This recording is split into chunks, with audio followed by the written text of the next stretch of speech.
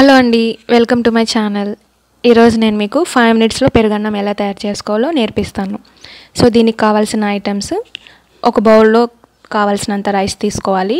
Next తిరగమాతకు కావాల్సిన items ఆవాలు, జీలకర్ర, శనగపప్పు, కరివేపాకు, తెల్లగడ్డ, ఇక్కడ పచ్చిమిర్చి తీసుకోవాలి, అల్లం కంపల్సరీ, కొత్తిమీర ఉంటే గార్నిష్ చేసుకోవడానికి తీసుకోవచ్చు.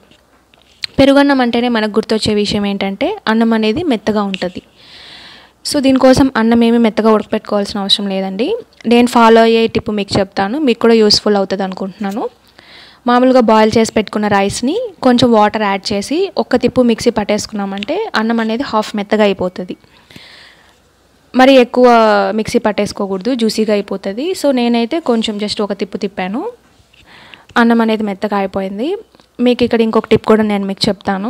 జాబ్ చేసే ఉమెన్స్ ఉంటారు కదండి, వంట ఫాస్ట్గా కంప్లీట్ అవ్వాలి అంటే పప్పు ఉడికిన తర్వాత అదే పనిగా పప్పు రుబ్బడం లాంటివి ఏం పెట్టుకోవద్దండి. జస్ట్ ఒక తిప్పు అలా మిక్సీకి పట్టేసుకున్నామంటే పప్పు అనేది మెత్తగా అయిపోతుంది.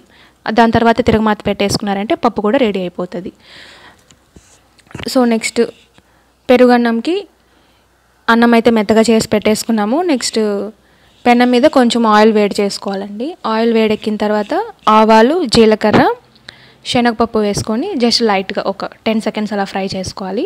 దాని తర్వాత పచ్చిమిరపకాయ వేయాలి. పచ్చిమిరపకాయ, అల్లము, తెల్లగడ్డ వేసుకొని ఇంకొక 10-20 సెకండ్స్ అలా ఫ్రై చేసుకోవాలి. పెరుగన్నం మామూలుగా చేసుకోవడానికి అల్లం వేసి చేసుకోవడానికి చాలా డిఫరెన్స్ ఉంటుంది. టేస్ట్ కూడా చాలా బాగుంటుంది అల్లం వేసుకోవడం వల్ల.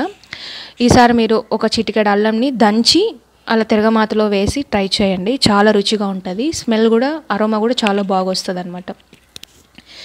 నెక్స్ట్ కరివేపాకు వేసుకునేసాను. మిక్సీ పట్టేసుకున్న అన్నంని వేసుకొని జస్ట్ అలా మీకు సరిపడా ఉప్పు వేసుకోవచ్చు. అన్నం మిక్సీ పట్టేసుకున్నప్పుడే ఉప్పు వేసుకోవచ్చు, లేదంటే తిరగమాతలో వేసుకోవచ్చు, మన ఇష్టము. సో నెక్స్ట్ ఒక 1/2 కప్పు పెరుగు వేసుకుంటున్నాను నేనైతే. మీకు ఇంకా ఎక్కువ పెరుగు కావాలంటే కూడా మీ ఇష్టం అండి, ఎంత కావాలంటే అంత వేసుకోవచ్చు. సో పెరుగు వేసుకొని ఉప్పు వేసుకున్న తర్వాత అన్నం ఒకసారి అలా మిక్స్ చేసుకుంటున్నాను. అన్నం అయితే 99% కుక్ అయిపోయిందండి. పెరుగన్నం చాలా సింపుల్. కాలేజ్కి వెళ్ళే స్టూడెంట్స్ కానీ, ఇంట్లో చిన్నపిల్లలు ఉంటే కానీ చాలా త్వరగా 5 మినిట్స్ ఈజ్ ఎనఫ్ అనమాట.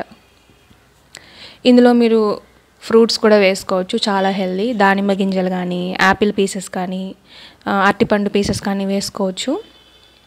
లాస్ట్గా కొత్తిమీరతో గార్నిష్ చేసుకునేసాను. చాలా సింపుల్గా తయారైపోయిందండి పెరుగన్నము. ఈసారి మీరు కూడా కుక్ చేసి ఎలా ఉందో నాతో షేర్ చేసుకోండి. ఇవన్నీ స్టూడెంట్స్ రెసిపీస్ అనమాట. నెక్స్ట్ రెసిపీ మజ్జిగ పులుసు. దీనికి కావాల్సినవి జస్ట్ 5 ఐటమ్స్. 5 మినిట్స్ కంటే త్వరగా కూడా తయారు చేసేసుకోవచ్చు.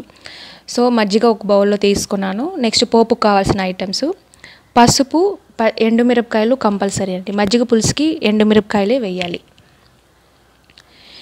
నేను మీకు చెప్పబోతున్న సెకండ్ టిప్ ఏంటంటే సింపుల్గా మజ్జిగ ఎలా తయారు చేసుకోవాలి.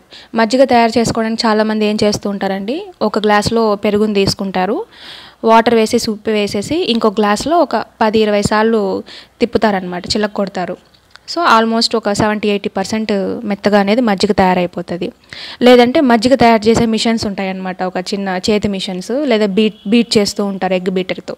అంత శ్రమ అవసరం లేదండి. సింపుల్గా ఒక బౌల్లో పెరుగు తీసుకొని, ఫోక్ ఉంటుంది కదా, ఫోక్ తీసుకొని ఒక 2-3 సెకండ్స్ అలా మిక్స్ చేస్తే చాలు, చాలా క్రీమీగా అయిపోతుంది. చాలా ఇన్స్టెంట్ టిప్. నేనైతే ఇదే ఫాలో అవుతాను. స్టూడెంట్స్కి కానీ, ఇంట్లో ఉమెన్స్కి కానీ ఇది చాలా ఇంపార్టెంట్ టిప్. మీరు చూస్తున్నారు, మేము ముందరే పెరుగు బీట్ చేశాను. బీట్ చేసిన తర్వాత నెక్స్ట్ వాటర్ పోసి తిప్పాను. మిల్క్ లాగా అయిపోయిందండి, చాలా స్మూత్ క్రీమీ టెక్స్చర్, మిల్క్ లాగా అయిపోయింది, ఎక్కడ గడ్డలు కూడా లేవు. ఎగ్గును కూడా ఇదే రూపంలో బీట్ చేసుకోవచ్చు, చాలా త్వరగా పని అయిపోతుంది. నెక్స్ట్ పెనం పెట్టేసుకున్నాను. కొంచెం ఆయిల్ వేడెక్కిన తర్వాత ఆవాలు, జీలకర్ర, శనగపప్పు వేసుకొని ఒక 10 సెకండ్స్ అలా ఫ్రై చేశాను. ఇందాక చెప్పినట్టు ఎండుమిరపకాయలు ఒక 2 తీసుకొని వేసుకున్నాను. పసుపు అనేది ఆయిల్లోనే వేయాలండి, ఆయిల్లో మగ్గాలి జస్ట్ ఒక 5 సెకండ్స్. ఆ తర్వాత కరివేపాకు తీసుకున్నాను.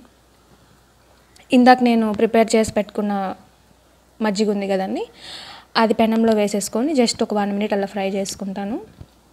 మజ్జిగ తిక్కుగా కావాలనుకునే వాళ్ళు అదే సరిపోతుంది, లేదు అనుకుంటే కొంచెం వాటర్ యాడ్ చేసుకొని జస్ట్ తింపేసుకుంటే సరిపోతుంది. చాలా సింపుల్, అసలు 5 మినిట్స్ కూడా పట్టదు దీనికి, ఒక 2-3 మినిట్స్ ఈజ్ ఎనఫ్. ఇక్కడ నేను మీకు ఒక విషయం హెచ్చరించాలి. మజ్జిగ అనేది ఎక్కువసేపు పెనంలో పెట్టి బాయిల్ చేయకూడదు, విరిగిపోతుంది. సో చాలా జాగ్రత్తగా సిమ్లో పెట్టుకొని జస్ట్ మజ్జిగ వేడెక్కిందా లేదా అన్నట్టు పెట్టేసుకొని దింపేసుకోవాలి. సో అయిపోయిందండి, చాలా టేస్టీ మజ్జిగ పులుసు తయారైపోయింది. ఈసారి మీరు కూడా ఈ రెసిపీని ట్రై చేయండి. నా ఛానల్ నచ్చితే లైక్ చేసి, షేర్ చేసి, సబ్స్క్రైబ్ చేసుకోండి.